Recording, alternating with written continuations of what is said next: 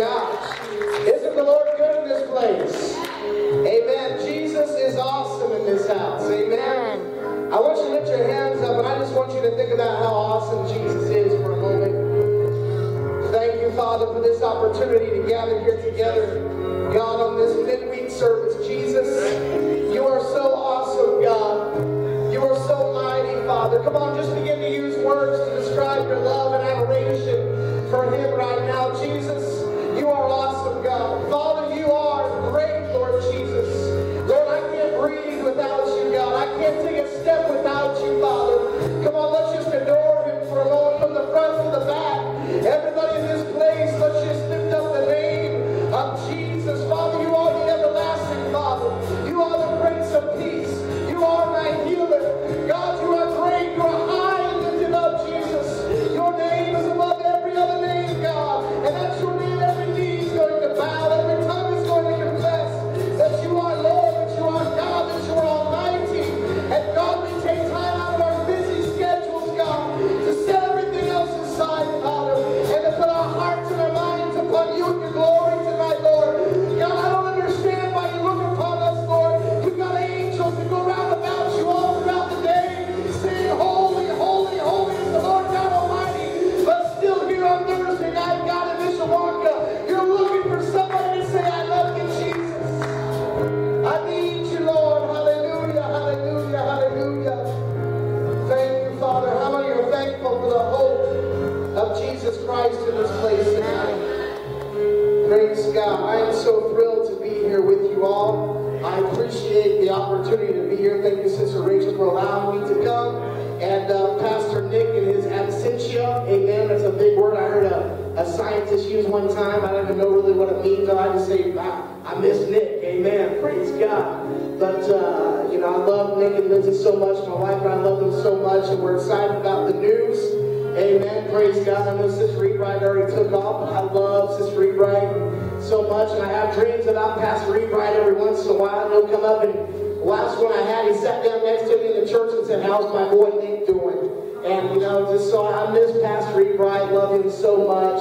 And I know you guys had a great time with my very good friend, Brother Jeremy Lang, here a couple weeks ago or last week. I don't know when it was, but I've talked to him. He said he had a wonderful time with you all. You all can be seated. I know you've all had a long day today and just, you know, busy and all that sort of thing. I want to say, first of all, thank you for the children's department of the church here giving to our work in Uganda. As many of you know, we're building a school there, and it's just exciting to see what God is doing there. Amen. I had a president of a hospital call our group last night down in Louisiana, and he's going to send himself over with a bunch of nurses and doctors. He's going to vaccinate and give medicines to every single one of those kids in our school next August. Amen. So it's really exciting to be able to be a part of that. And we just baptized 209 kids this past January. So praise the Lord for that. God is moving in Uganda. How many are going to pray for the work over there? Amen. Just pray that God would multiply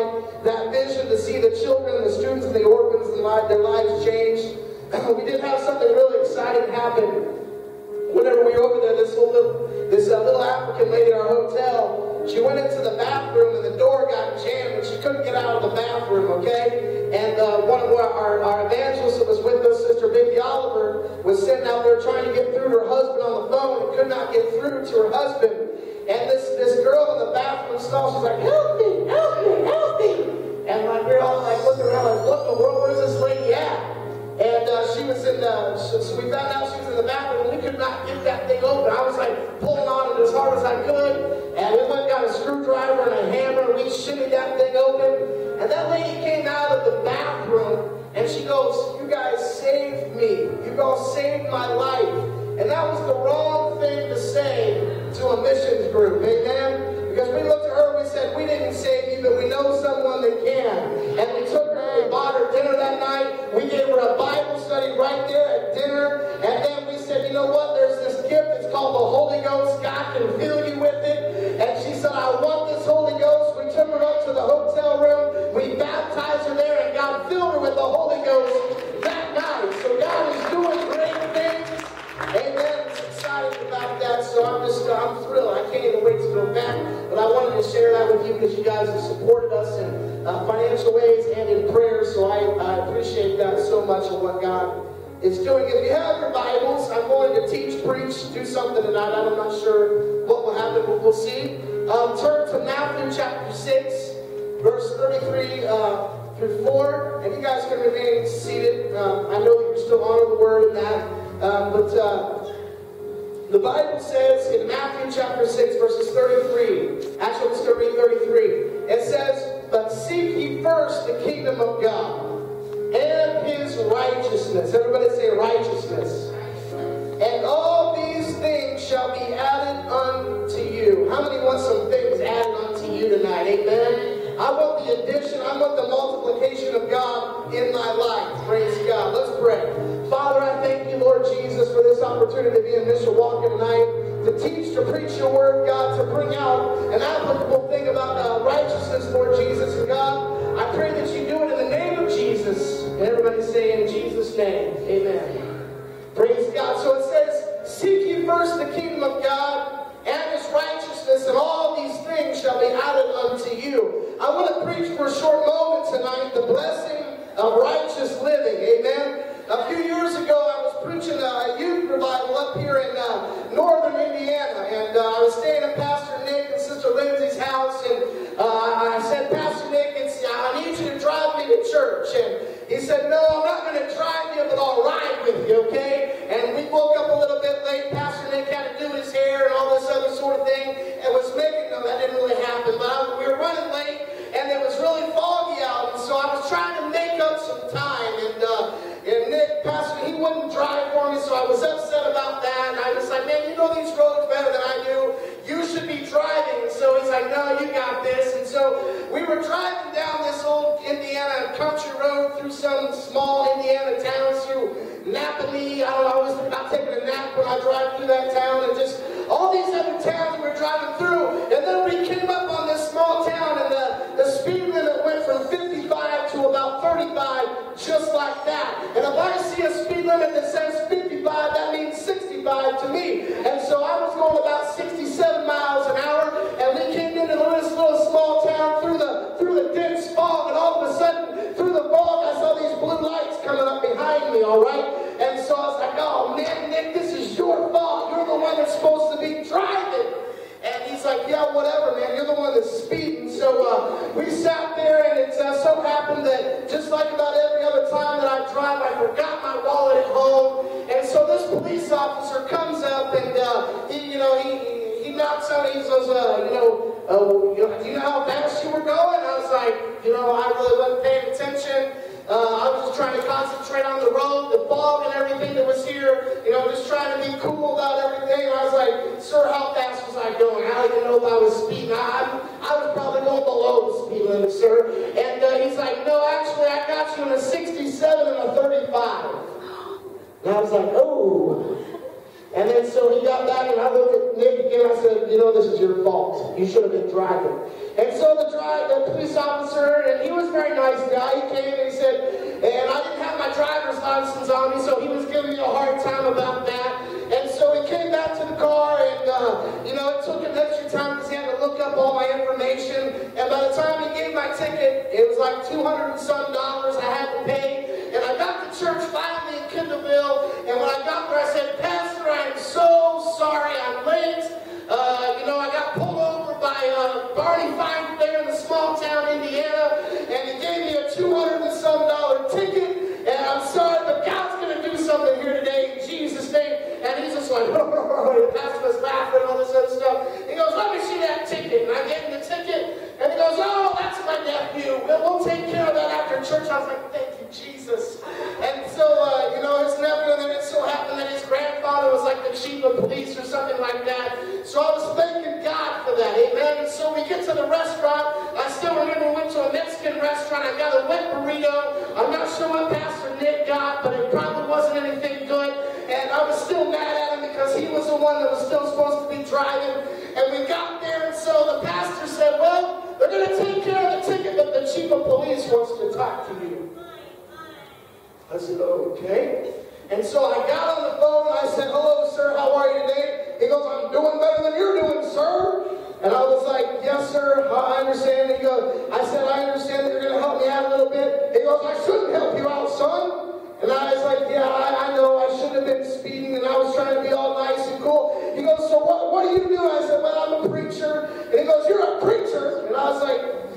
preacher. He goes, well, you didn't have your license and you're going 30 miles an hour over the speed limit. Son, you need to get righteous. And I was like, yes, sir, you're right. I'll take a chewing for $200, y'all. Don't bother me none. I'm just saying, okay? And so it got down to, he said, you need to get righteous. Amen. And so what I want to talk about tonight is this whole thing about righteousness. I've never preached this message in my entire life. And I was studying God and put it on my heart all week to dive into this. And Jesus, he told us in Matthew chapter 5, verse 6, he said, blessed are they which do hunger and thirst after righteousness, for they shall be filled. When we start to feel empty in this place and spiritually starved and parched in our spiritual palate, could it be because we have gone away from living a righteous life? Amen. The word of righteousness is mentioned in the Bible 306 times. And I want everybody to know here tonight that there is a blessing in righteous living. Can I get an amen?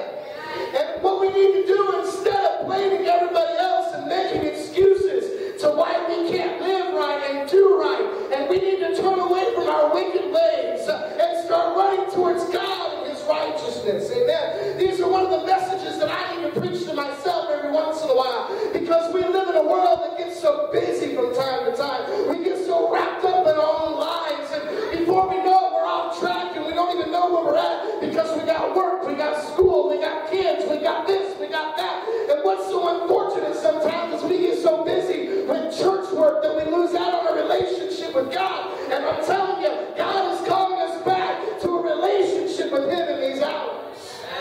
This world that we live in, we need to daily approach, as we daily approach the second coming of Jesus Christ, we need to go away from sin and towards the right ways of God.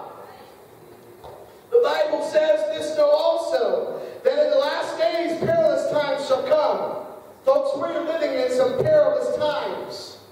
It frightens me sometimes when I see the President of our United States of America standing in a place where he's just making excuses for terrorism. There's stuff going on in the Middle East that is happening in our day and our hour. And it's time that we have a heart that goes after righteousness. In the same verse it says, for men shall be lovers of themselves, covetous, boasters, proud, blasphemers, disobedient to parents, unthankful, unholy, without natural affection, truce breakers, false accusers, incontinent, fierce, despisers of those that are good, traitors, heady, high-minded, lovers of pleasures more than lovers of God, having a form of godliness but denying the power thereof. And from such turn away. All these actions are the flesh and unselfishness, unrighteous living. It seems that this world that we're living in, it tries to make it seem like righteousness is a thing of the past. Amen. Hollywood attempts to make this righteous living and a thing of the old days, or it's old-fashioned and out of date. But I want everyone to know here tonight that righteous living is not out of date. Righteous living is not old-fashioned. Righteous living is the only way to go, because there is a blessing in righteousness. There is a pure freedom that comes in our lives when day in and day out, every action that we take, we're right in line with the God that we serve, that we're right in line in every step that we take with Him. There is a peace in righteousness. There is rest in righteousness. Amen. There's a calm that comes in our lives when we live in a righteous manner. There's a blessing in righteousness. There is a great reward for living right and doing right. We must crucify this idea that this world has better things for us.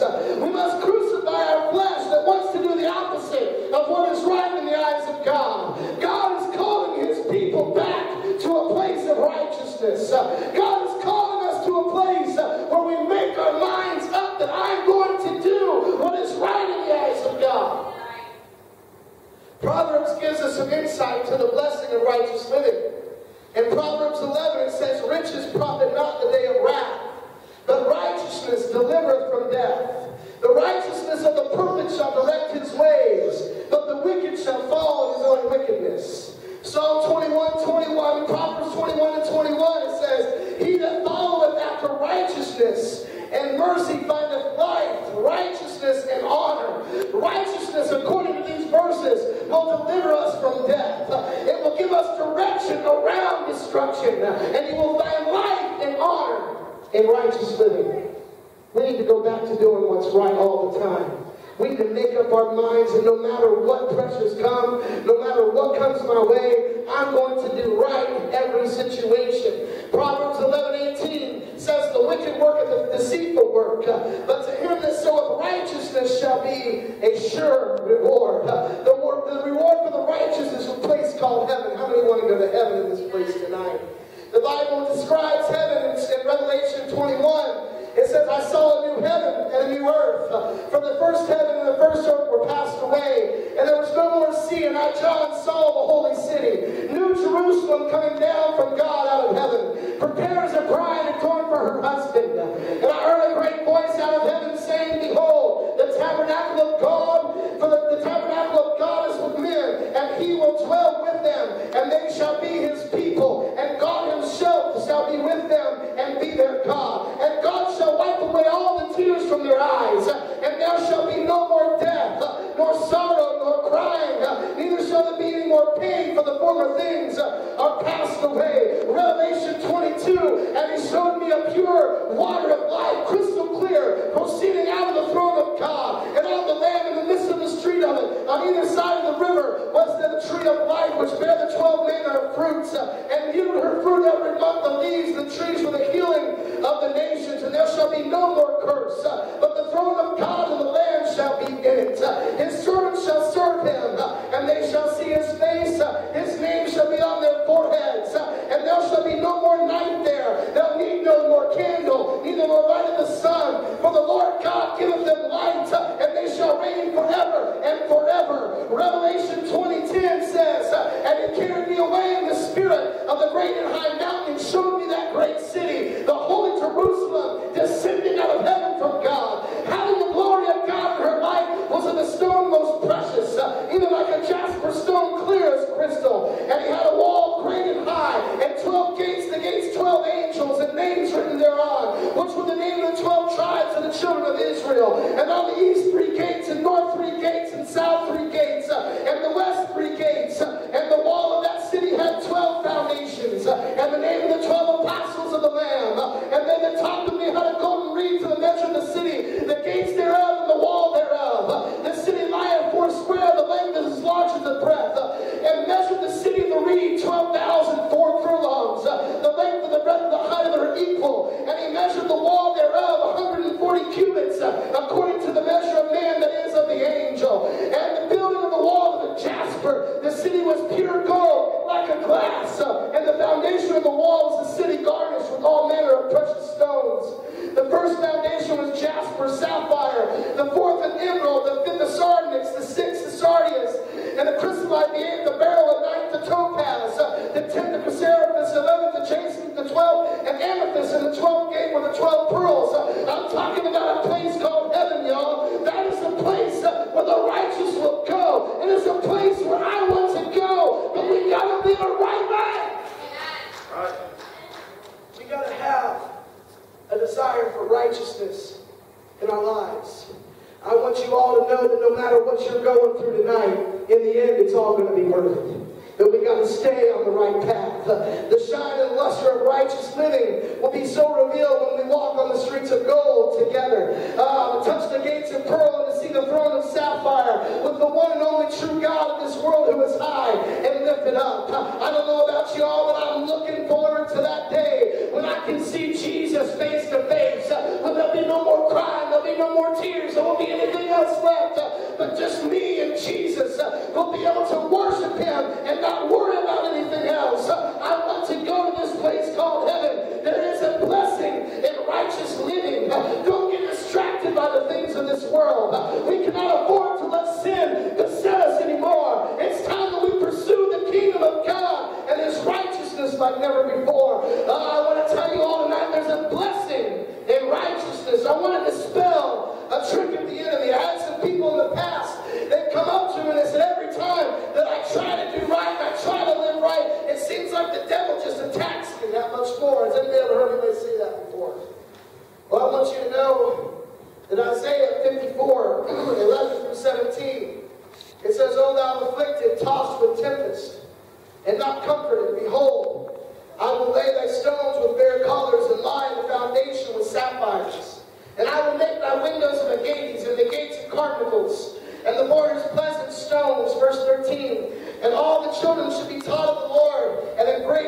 and great shall be the peace of the children. Verse 14, in righteousness thou shalt be established. Thou shalt be far from oppression, for thou shalt not fear from the terror, for it shall not come nigh thee. Verse 15, behold, thou shalt surely gather together, but not by me. Whosoever shall gather together against thee shall fall for thy sake. Verse 16, behold, I have created the smith that bloweth the coals of fire, that bringeth forth an instrument for his work. I have created the waster to destroy. Verse 17, this is a verse we always quote, but God has been dealing with me about this verse. It says, no weapon that is formed against thee shall prosper, and every tongue that rises against thee in judgment shall condemn. This is the heritage of the servants of the Lord, and their righteousness is of me, saith the Lord. There's been times in my life where I felt like I was being afflicted, tossed by the tempest waves of the sea of life, could not find my way. I felt like I was just kind of just moving by the waves and being moved by the things of life.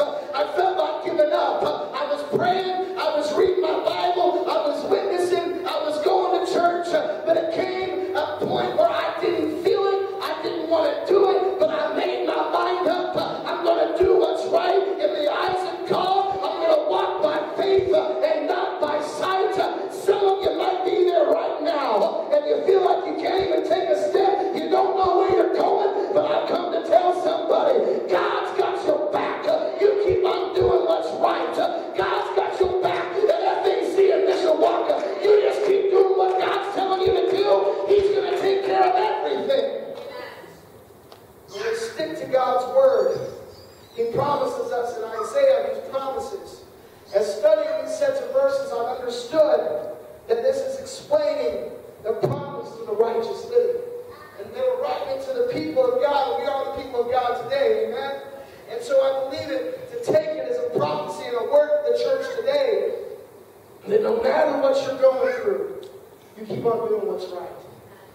You keep on putting God first. I know this is simple, and I know this is easy, but there's times in our lives when we need to go back to the basics in our Christian walk with God and stop trying to make everything so difficult and also complex.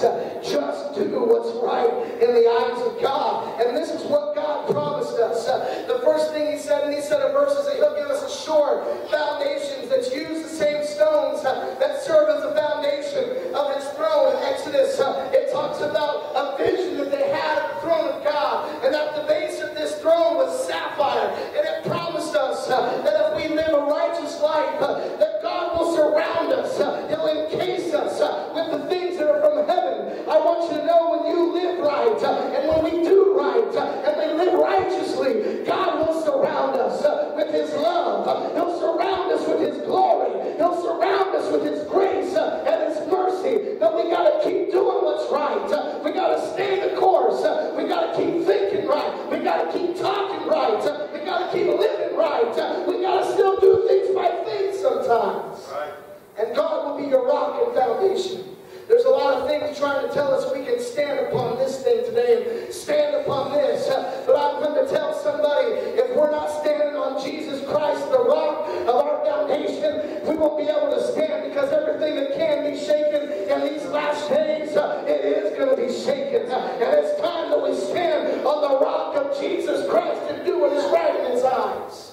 Number two is he'll enclose you with those precious stones used to house the heavens. Number three, it says parents, that our children will have a great peace in their lives. I'm just 10 months into this parenthood thing, and it's awesome, praise God. And I thank God for Mountain Dews and Red Bulls and everything else when I lose sleep, praise the Lord. And last night I was up till 2 o'clock working on some stuff, and Kennedy's been waking up at 9:30 this morning. She decided to wake up at 6, so hallelujah anyway. But just being a parent, it blows my mind. My daughter, who is 10 months old, pretty much copies everything that I do. I say hello, she goes, hello. And like I stick my tongue out, she sticks her tongue back out at me. I wave at her, she waves at me. And I'm understanding that me as a dad, my wife, have to live righteously in the eyes of my daughter, because they pick up on everything. And Isaiah promised us, it's a promise of those who live a righteous life, that if we live righteous and our kids pick up on that, there will be a great peace that will fall upon our children. And I'm telling you, our kids need peace of mind like never before today. And me as a dad, and you as a dad, and you as a mom have a responsibility to live righteously in the eyes of your kids. Amen? You say, well, I don't have kids yet. Well, someday you might. And remember this preacher tonight. Live righteously in their eyes. Oh, I've heard stories and I've counseled with people where kids have walked in and they've seen their kids, they've seen their parents doing some foul things and cussing each other out and yelling at one another. But I want Kennedy to catch her dad praying in the house. Amen. I want Kennedy to walk in a room when I got my Bible wide open, just proclaiming the promises of God. I want my baby girl, I want to lay my hands on her head at night and pray for her and be an example to her.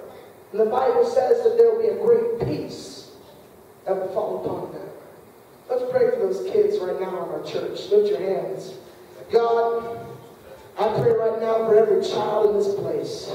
Oh God, every teenager in this house, God. It's your promise. You said, Father, there'll be a great peace that will fall upon them. Lord, I pray that you let it happen right now in the name of Jesus. Oh God, let this peace fall upon them right now in the name of the Lord Jesus Christ. You said it was a great peace, Father. I pray that you do it in Jesus' name. Amen. In verse 14 it says, in righteousness shall it be established. Oh God, when we live a righteous life, there is an establishment that comes upon our hearts. Oh, it drives me crazy sometimes when I see people come in, and I thank God they get the Holy Ghost. I thank God that they're baptized in Jesus' name. Oh, but I desire to see them get established. I desire to see them put their foot down and say, I'm going to start living and doing right. Amen. It's one thing to go win a soul and pray for repentance and baptize them and see them get the Holy Ghost. But it's another thing to make disciples out of them. Amen. And that's where we got to step in and be examples to new ones that come in.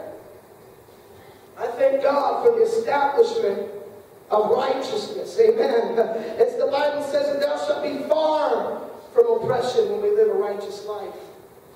There's an oppressive spirit that's trying to come upon people in the church today, to oppress our minds and our hearts and our spirits, to get us all disheveled and thinking about the cares of life, and oppressed by that and this. But I'm going to live righteous. I'm going to do what God's telling me to do.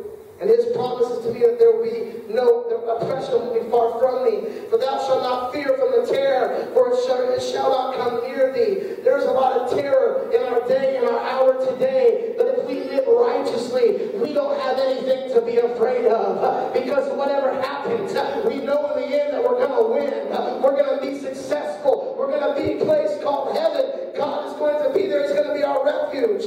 Verse 15 it says, behold, thou shalt surely gather together, but not by me. Whosoever shall gather together against thee, they shall fall for thy sake. The enemy tries to make plans against us. Tries to say, well, this is going to happen, this is going to happen, but if we live righteously.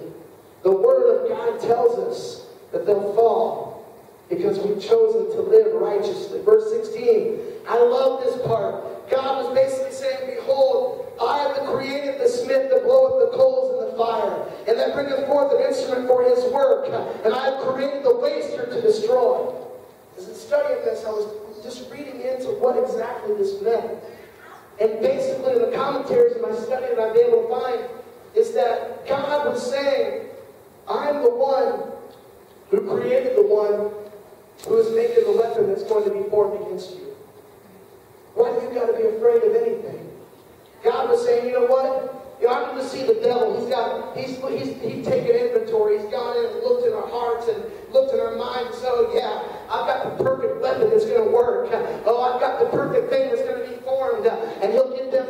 He'll fire it up. He'll pump the coals and get the heat as hot as he can on our lives from time to time. And then he'll have in his mind the perfect weapon that's going to come against us. And he'll get it all together and make sure it's all right. And then he'll come up into our lives and he'll present that to us. And our first instinct is to step back and say, oh my word, what's going to happen to me? This weapon is formed against me. The Bible says that no weapon formed against me shall prosper. So that means that the devil has specifically taken a plan and he's formed with his own hands and his own words and he specifically pointed it right at you. But life and I'm walking in the ways that God wants me to walk in, the Bible tells me that no weapon that is formed against me shall prosper. I want somebody to know that devil's had it out for FAC. He's had it out for you. But we're going to make a decision to do what's right in the eyes of God each and every day. And the Bible promises us that no weapon that is formed against us shall prosper. If I can have my musician please come tonight, whoever come and play. No weapon formed against me shall prosper. Every tongue that shall rise against thee in judgment shall thou condemn.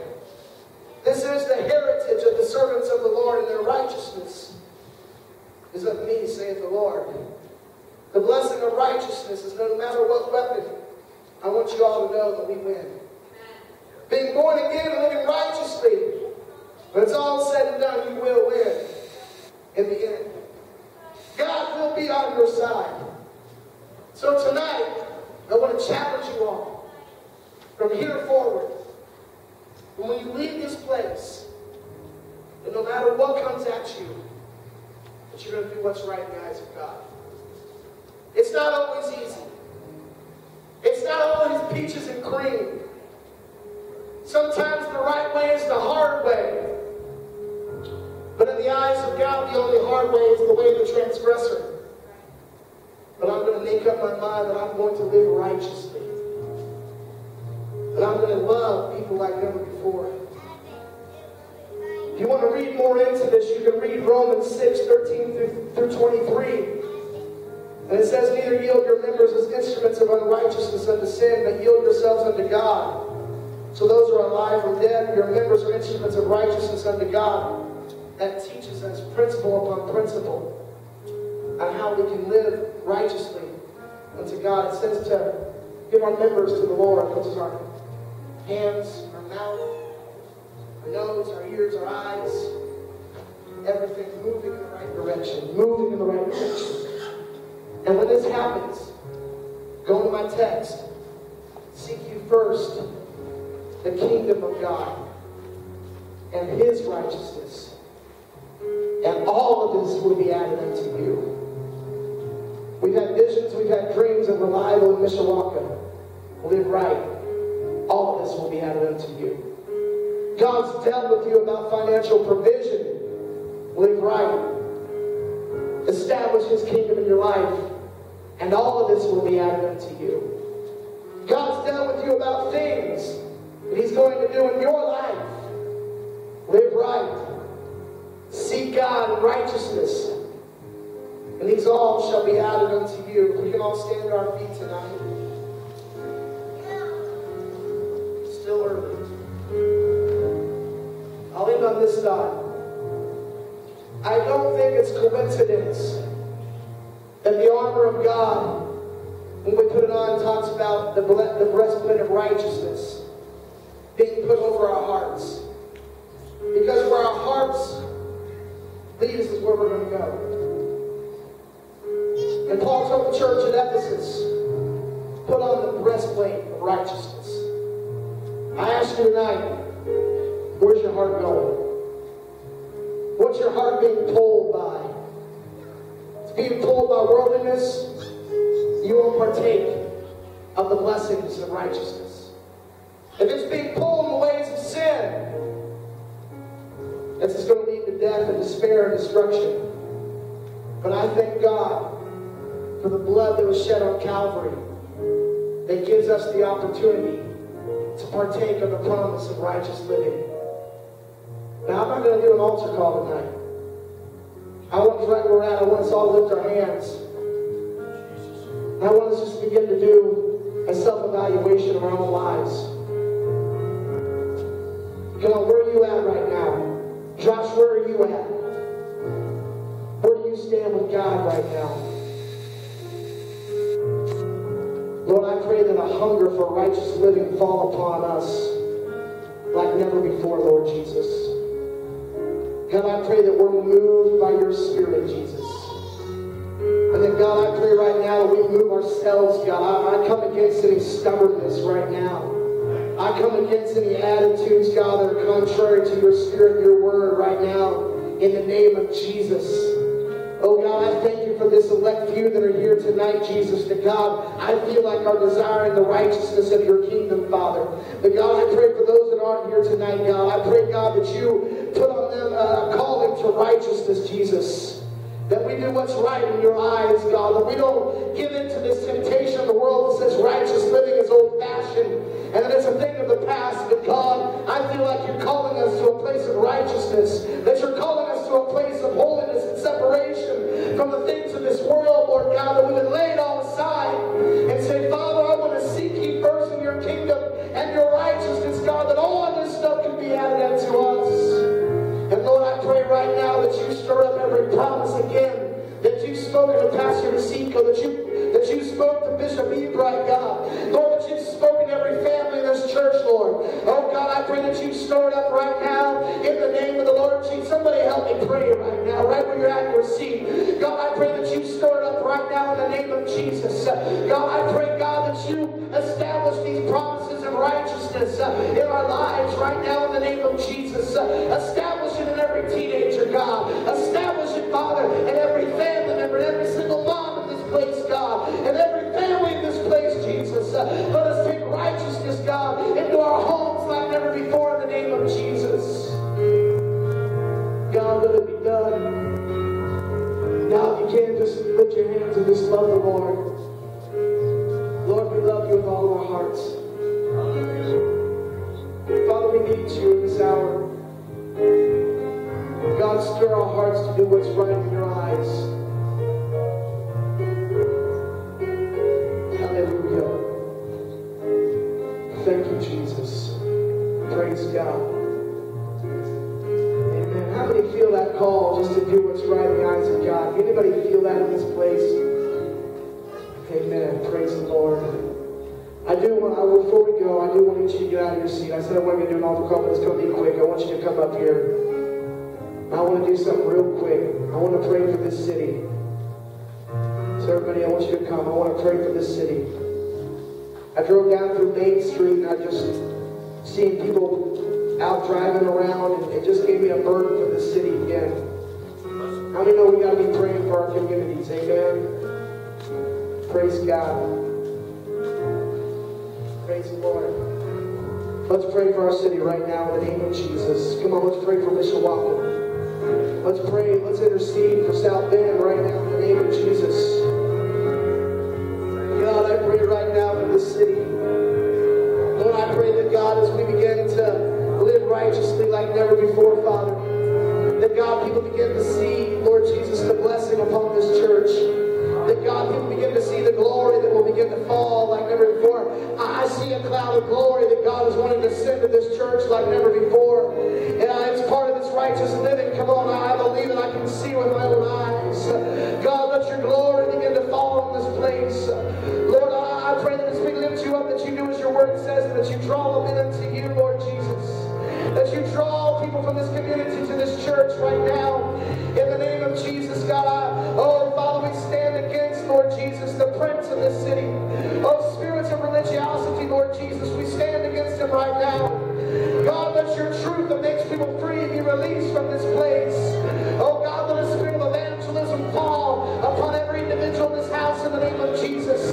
God, let a spirit of boldness begin to fall upon every man, upon every woman in this house. Oh, God, that we become bold with our witness, that we become bold with our faith. God, we're challenged by the spirits of this city. Oh, God, let us stand not by our own will or our might, but by your spirit. Oh, God, that we would be able to proclaim your word of truth that will set the captive free, that God will break the strongholds, that God will break the chains of drug addiction and depression in this community. Oh, Father, we take authority over every spirit of suicide right now in the name of Jesus. God, let there be a spirit of life go forth from this place in the name of Jesus, because righteousness leads to life. Let it be done in Jesus' name. Hallelujah. Thank you, Jesus. Thank you, Father. And the last thing I want to pray about is this solemn assembly that you all have coming up. I feel like God wants to do something. special.